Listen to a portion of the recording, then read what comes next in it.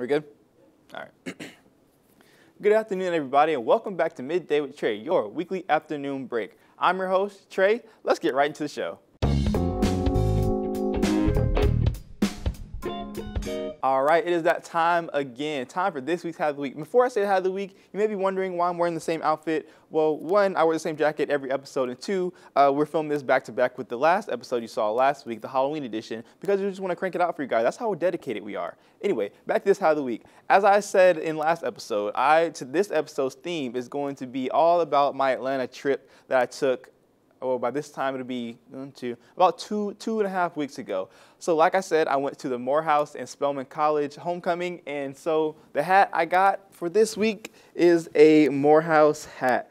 And this is the all-male college there, and Spelman is an all-female college. But as you can see, I'm repping the Morehouse College. We're not in rival with Coastal. You know, we're trying to build partnerships. That's why we went in the first place. So I can proudly wear this hat and say that Morehouse did treat me well. All right, let's get right into the trip. So, day one. Welcome to Atlanta, baby. You never been to Atlanta. Hey, welcome to New Atlanta. Day one was more of a travel day, so we drove there, but as we were driving there, we actually stopped at Buc-ee's. Now, if you don't know what Buc-ee's is this weird phenomenon that we have in this, it's not even just in the South, weird phenomenon that we have in the United States. I believe it's in Texas, Georgia, in South Carolina. I'm sure it's in other places as well. But if you don't know about it, it's this huge structure, mythical place. It's almost like a Sam's Club mixed with a Walmart mixed with a gas station, because it has gas, and also it's like a restaurant. And so in there they have pretty much all the snacks you can think about. They have these things called Bucky balls, and they are, I don't know, I don't know how to describe them. The only thing I remember from the packages is that they're made with genetically modified starch. I don't like how that sounds, but they're actually pretty tasty. So if you get around to Buc-ee's, try those out. But what I love from Buc-ee's, and I've only been there twice, but what I love from there is the brisket sandwich. They have a chopped brisket sandwich, and ooh, it is slap your mama good. I promise you, if you ever go to Buc-ee's, please check it out. Tell them Trey from Midday with Trey sent you, and they'll give you a discount. So after we stopped at Buc-ee's, we made it to Atlanta. It's about a 6-hour drive from Myrtle Beach to Atlanta, Georgia. And we got there around 8 or so, and we dropped our stuff off, and we went to this place called J.R. Cricket's. If you live in Atlanta, apparently it's a staple. There's about 6 of them on one corner, so I guess it must be a staple. But you probably know about it if you're from Atlanta. But we had wings, and those wings were so good. So I was originally gonna get barbecue wings, but they had they called it the Dirty Bird Special. I guess the Falcons are known as the Dirty Birds. They had a Dirty Bird Special, so I gave it a try, and apparently it was barbecue mixed with lemon pepper, and those things were good. It gave me a little heartburn because it was like 9 or 10 o'clock at night, but they were so worth it. So that was day one of my trip in Atlanta. Let's move on to day two. Welcome to Atlanta, baby. You never been to Atlanta. Hey, welcome to New Atlanta. All right, on day two, on this day, we woke up pretty early. We had to tour the campuses. Like I said in the last episode, the AUC is a conglomerate of a bunch of HBCU colleges, all in one. They share some facilities, such as the libraries and some of the spaces, such as some of the cafeterias and the eating places as well. But they're all like in the same area, per se. And so we toured them. So we toured Clark, we toured Spelman, and we toured Morehouse.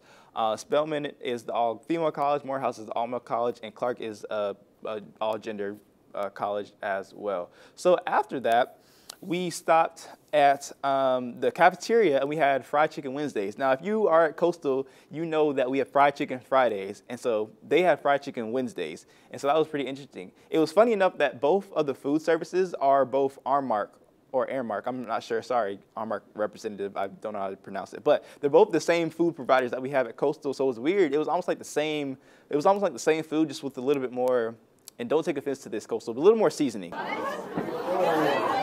to leave. You know, just a little bit more seasoning, and so it was cool to see that, but it seemed like the same type of chicken, honestly, but I mean, how many chickens can you have? There's only a certain amount of chickens, but it was cool to see that. They had the pod market just like we have at Coastal, so, you know, different state, same food, so that was cool. Also on day two, we did a hip-hop fashion workshop where we deconstructed clothing and we basically constructed them into new clothing. So for me, I started a beanie, and I'm not creatively gifted with crafts.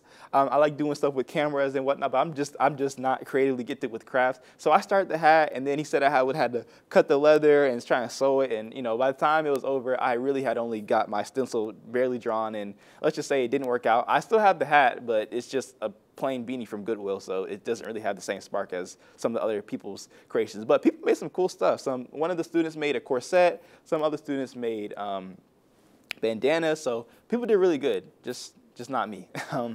But after that, and this is the part where I'm kicking myself. So there was a concert with 21 Savage. That's who was sponsoring the concert. That's who is going on it at Morehouse and Spelman for their homecoming. And I said, I'm not the biggest 21 Savage fan. I really don't want to pay $50, so I didn't go to the concert. That was my first mistake. When I tell you, I looked on people's Snapchats and I see Drake, Drizzy, Champagne Poppy Drake, at Morehouse, not even 20 feet, or probably not even 5 minutes from where I am, my current location was then, and I could have went to the concert. I don't know. I mean, what can you do now? But I could have saw Drake for a fraction of the cost that it would have cost. But you live and you learn, and I don't know. Let's just move on to day 3 before I start crying. Welcome to Atlanta, baby. You never been to Atlanta. Hey, welcome to New Atlanta.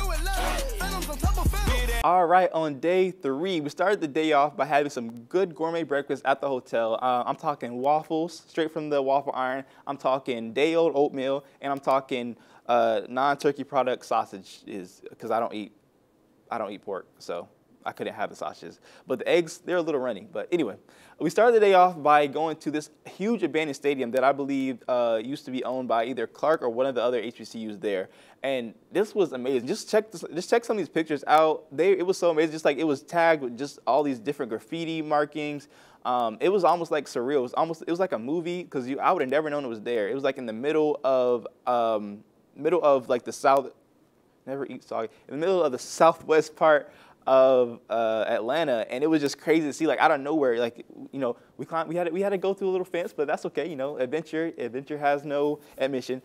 We had to climb through this fence, and then once we got it, it was like an open field, like a whole, like almost like an NFL-sized football stadium, and it was just crazy to see. Like, you're seeing the pictures, and like it was so colorful. We got to the top, had a beautiful view of the skyline. It was just amazing. It was really, really amazing. After that, we went to a stroll-off, which is strolling here at Coastal is something that the black fraternities and sororities do, but there at a HBCU they had actual stroll teams that you didn't have to be a part of them for. So I thought that was pretty cool.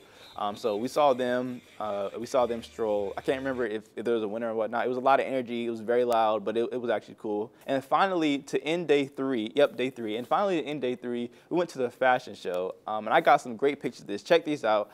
This is my fashion show debut. I was taking pictures. I actually snuck up to like where all the other photographers were just to see if I could. Nobody said anything, because if you have a camera, most times people really don't say anything to you if you look like you're actually doing something that you should be doing. So I was there at the end of the runway, so I had a great view, and so I got to take some really awesome pictures of the models. And their fashion is crazy. Sometimes I was like, I could never pull this off, but you got it. Let's move on to day 4. We're wrapping it up. It's a 5-day trip, so day 4 was pretty interesting. Let's move on. Welcome to Atlanta, baby. You never been to Atlanta. Hey, welcome to New Atlanta. So on day 4, we start the morning off by facilitating a hip-hop jewelry workshop this time. This was at the all-male college, which is Morehouse. The other workshop was at Spelman, the all-female college. But these colleges can intermingle, so it wasn't just male or female at one time. But this jewelry maker workshop was the same premise as the last workshop. So we deconstructed jewelry, and we actually put it back together in different ways. Now for this one, I had fun because I didn't make it here. I didn't make it at that session, but a different session that I had at Coastal before, I made this. I deconstructed a watch, put the clasp of the watch on the back of the necklace, put the face of the watch on the front of the necklace. So if you want to take it off, you see where I'm going with this? When you want to take it off, you just got to unclasp it, take it off. And so that was pretty cool. But for this workshop, again, my creativity just didn't work out. So I just started picking up the camera and capturing other people's memories for them. Free of charge, of course. After the workshop, we ate some great soul food from a restaurant there called Pashos, and this seemed to be like a historically historic restaurant in that area. There was a whole like history lesson on the wall, but I was too busy eating, if I'm being honest. I was too busy eating to even read. But I had fried chicken, collard greens, cornbread, macaroni and cheese, and I didn't get peach cobbler. I wish I would have, but I was just too full, so I didn't even have room for it. But it was good. So if you're ever in Atlanta, check out Pastorals in the over by the colleges, because that was so good. That was so good. After that, we checked out Jazz at the Museum, which was a jazz event at the museum. It was after hours, so the museum was closed. And I felt like I was a billionaire for a night, if I'm being honest. I felt like I was the richest man in the world, because there was just a bunch of classy dressed people. There was some, cocktails going around. There was some, I don't know, it just felt fancy to me. It was in a museum. Nobody was there. Well, people were there, but like it was after hours. It was closed. It was a ticketed only event. We got tickets, so that was really cool. We got to some of the jazz performances were crazy. The artwork there too was just amazing. So I'm glad I got to see that. I don't even really like art, but that stuff was cool just because you can see it, hear the jazz. It's just a whole vibe. It's a very cool vibe.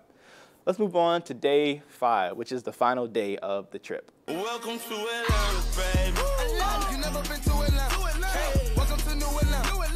Phantoms on top of Phantoms. So on day 5, today was the game in Tailgate. So for the tailgate, we went there. It was apparently it was over 40,000 people at the tailgate, which I don't know what 40,000 people looks like, but it surely looked like it was actually 40,000 people there. People had their tents set up. There's food everywhere. People were just enjoying their air. They actually had, if you know who this is, I didn't even know who this was until I read up on him. And I was like, oh, I know who he is. They had Jermaine Dupri DJing out there. It was sponsored by Bumble, the dating app. It's also sponsored by Pandora and Amazon Music, which are huge names. Kerry Washington was also out there, and just a couple of people that either went to the college or just support the college. It's during a political campaign, so people are out there politicking. They're giving out free food, so I'm not, I can't vote in the state of Georgia, but I can get their free food and pass the shirt on to somebody else who can vote in the state of Georgia. But we appreciated the free food, and I did spread the word.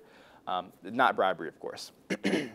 So the football game, the team, Morehouse ended up losing 35-0. Like I said, I don't know anything about their football team. Seemed like it was a tough loss.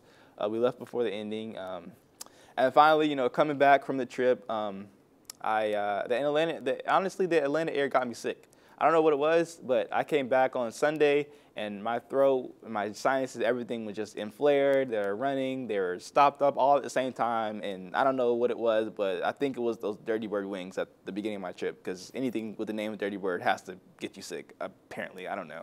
It was crazy, but I enjoyed my trip, and so thank you to the Edwards College and the Joyner Institute for tagging me along on that trip, and I hope to go on more trips like this so I can report to you guys. It's time for a weekly update. First, starting on Friday, November 4th and running through Sunday, November 13th, the Department of Theater presents Urinetown, the musical. This Tony Award-winning production is a satire comedy that blasts the legal system, capitalism, populism, and politics. Next, on Tuesday, November 8th, starting at 7:30 p.m., the Department of Music presents the CCU Percussion Ensemble Fall Concert. Finally, on Wednesday, November 9th, starting at 4 p.m., the Department of History continues its Peace and Conflict lecture and film series with the lecture, The Buried Mirror, Past and Present Indian Resistance in the Americas. A lot of good events are coming up, so if you want to stay up to date, make sure you follow the Edwards College social media pages down below, as always, so you can stay up to date with all things Edwards, so you won't miss anything. We post there pretty much every day of the week, so, you never know what you might find on there, so make sure you follow all of our pages. All right, that wraps up this week's episode of Midday with Trey. I hope you enjoyed it, and I hope you turn into next week's show. Same time, same place. Bye.